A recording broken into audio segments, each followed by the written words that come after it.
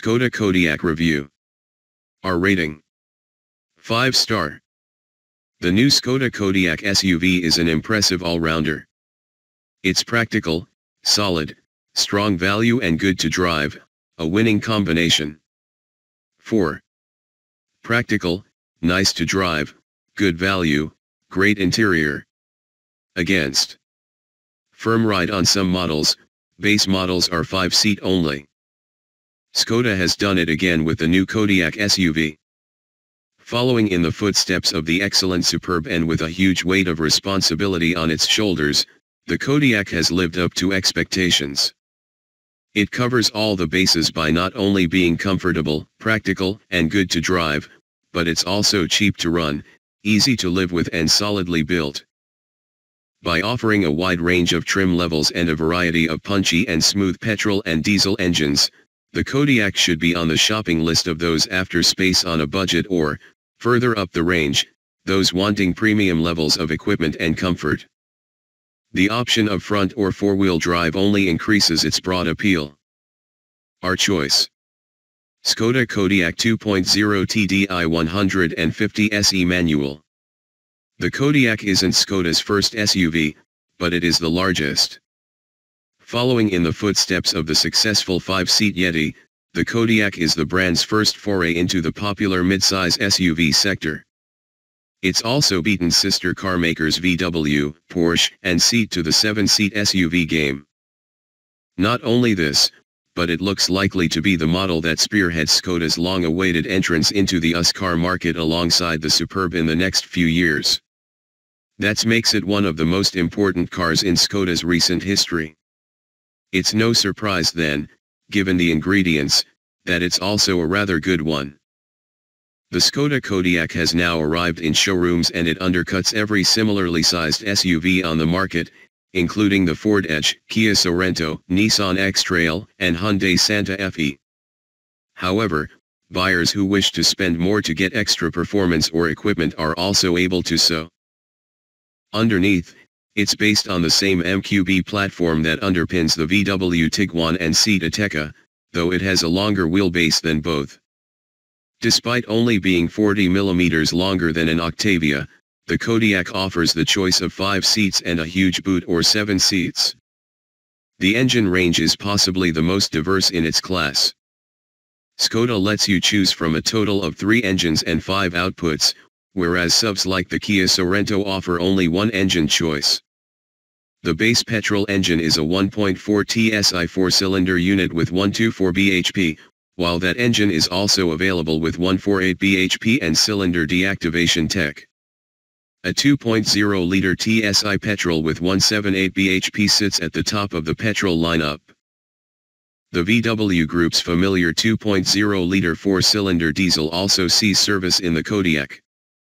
There, it produces either 148 bhp or 187 bhp.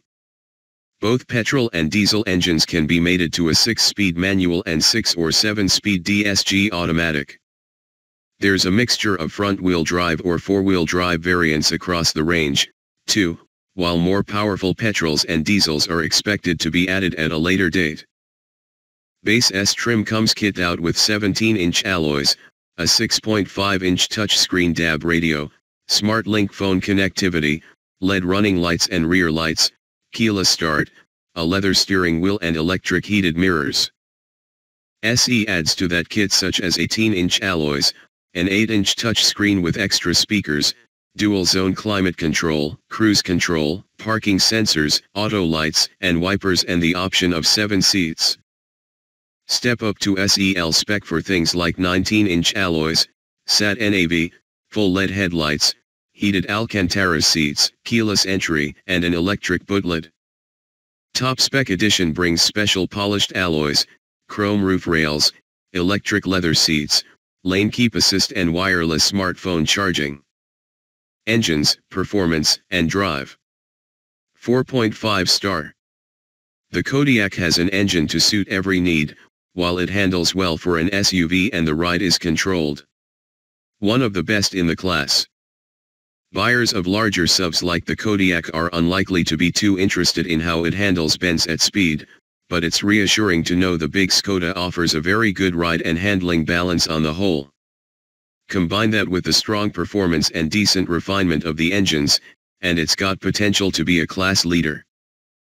This should come as no surprise, given our favorite 5-seat SUV is currently the Seat Ateca, which shares its platform with this Skoda underneath.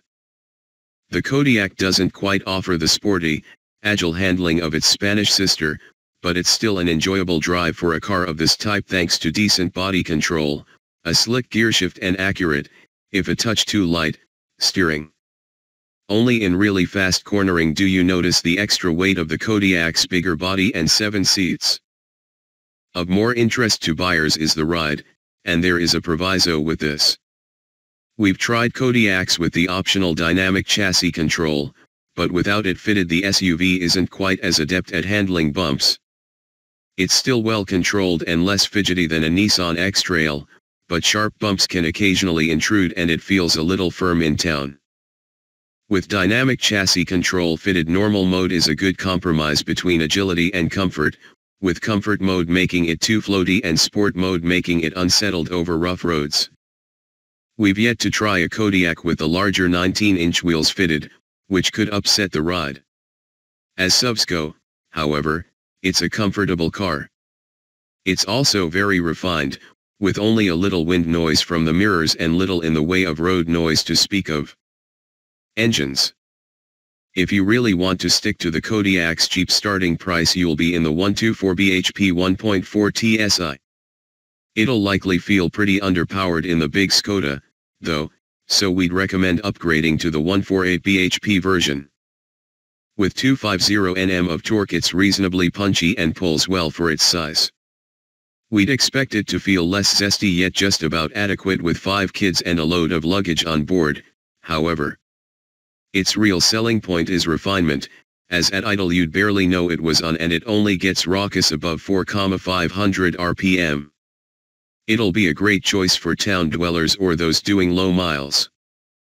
The vast majority of Kodiaq buyers are expected to plump for a diesel, though, and we'd recommend doing the same. The 148 bhp 2.0-liter offers plenty of performance for most needs, and a gutsy 340 Nm of torque means it'll handle being heavily laden with a family, or towing, better than the petrol. The 187 bhp diesel is even swifter and more refined, as it doesn't need to be revved as much, but it costs more to buy as it's only available on high-spec models. MPG, CO2 and running costs. 4.3 star. The Kodiaq is capable of up to 5.6 mpg, making it one of the more frugal 7-seat SUVs. Insurance costs are impressively low, too. The Skoda Kodiaq isn't just one of the cheapest 7-seaters to buy, it should also prove to be one of the most cost-effective to run. While the flagship variants are thirstier and can get expensive, keep things sensible with a mid-spec variant and you can have your cake and eat it. The most efficient model in the range is the DSG-equipped 2.0 TDI 150 diesel. For now there's no ultra-frugal Greenline model offered yet. It's capable of 56.5 mpg on the claimed combined cycle and emits 131 g/km of CO2, numbers that put it on a par with a lesser-powered 1.6-liter Nissan X-Trail and ahead of the Hyundai Santa Fe. Add four-wheel drive to that and you'll be looking at 49.6 mpg and 149 g/km, while switching to a manual gearbox makes it 51.4 mpg combined and 141 g/km. The more powerful diesel claims 49.6 mpg combined, which is barely any worse. The entry-level petrol engine with 124 bhp manages a decent claimed 53.3 mpg combined and emits 139 g/km.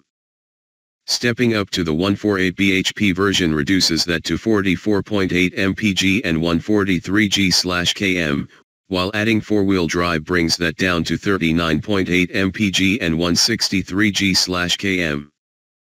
The flagship 2.0 TSI petrol claims 38.2 mpg combined and emits 170 g/km of CO2.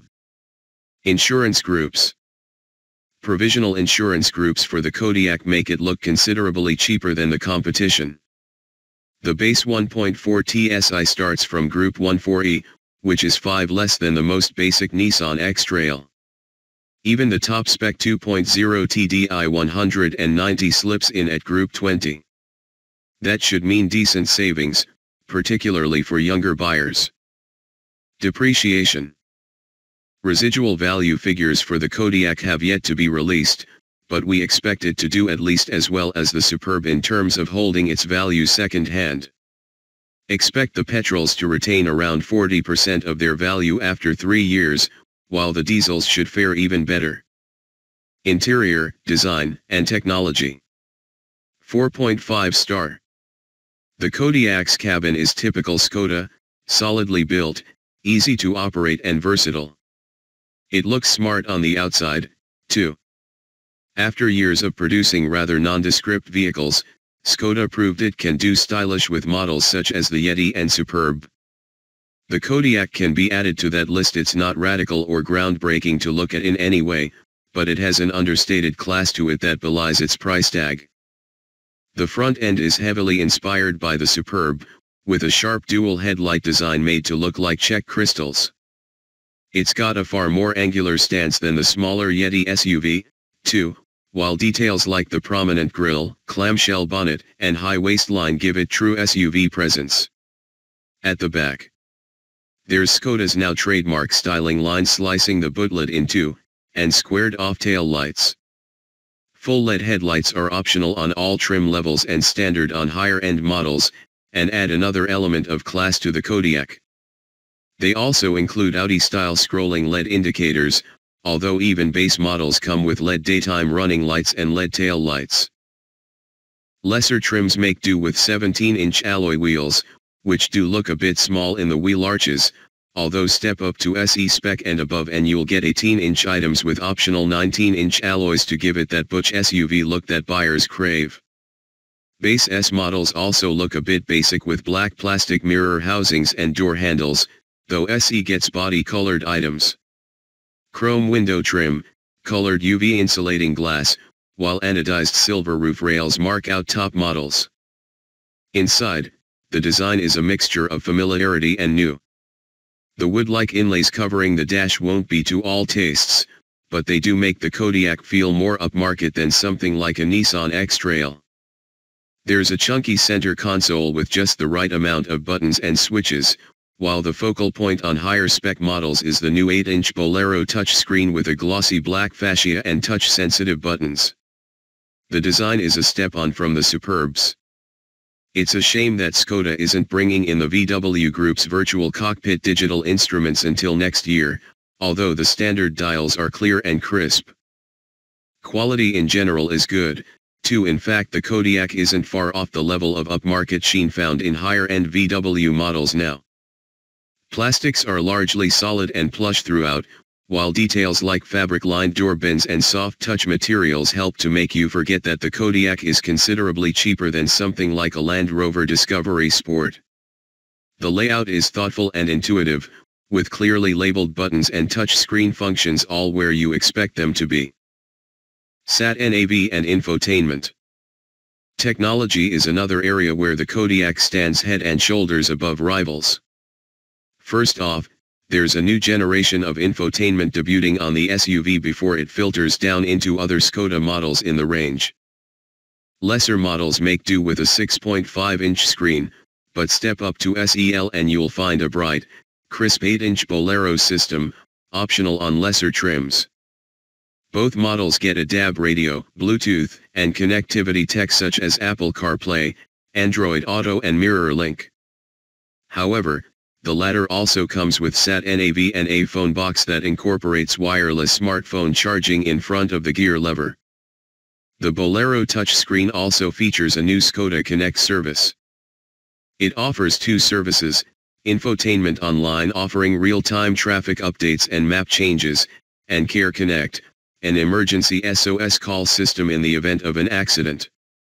The smartphone app it includes can also give you a status report on the car and even send Sat-nav instructions directly from your phone to the car. Practicality, comfort, and boot space.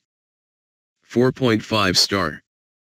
As spacious and versatile as the class best, with a huge boot and a choice of 5 or 7 seats. This is the area the Skoda Kodiaq has to excel at to succeed, and, thankfully, it largely does. It's not oversized on the road, yet it offers excellent levels of space for most passengers and a class-leading boot. Alongside the space on offer, visibility is very good. Skoda has resisted the urge to give the Kodiaq a coupe-like rear end, that looks set come later with a Kodiaq-based coupe SUV. Instead, the boxier design allows for a decent view out front, while every model comes with either parking sensors or a reversing camera, so maneuvering into spaces isn't too hard for a car of this size. Storage is also excellent in the Kodiaq. The front passenger has access to a center console bin, phone storage, a number of cup holders, plus 2 glove boxes, a conventional one and one with a flip-up lid behind the wood-style dashboard panel. Rear passengers also have neat tray tables with built-in cup holders and lights. This being a Skoda, there's also a number of neat, simply clever touches dotted about the cabin. These range from 2 small umbrellas hidden in the front doors, to plastic door protectors that pop out on the door edge to protect from car park dings. There's also a torch built into the boot, cup holders that hold bottles in place to let you open them on the move, an ice scraper, a bin for the driver's door, and rear headrests that fold out to let you rest your head on the side. Size. The Kodiaq is exactly 4.7 m long, while it's 1,882 mm wide and 1,676 mm tall.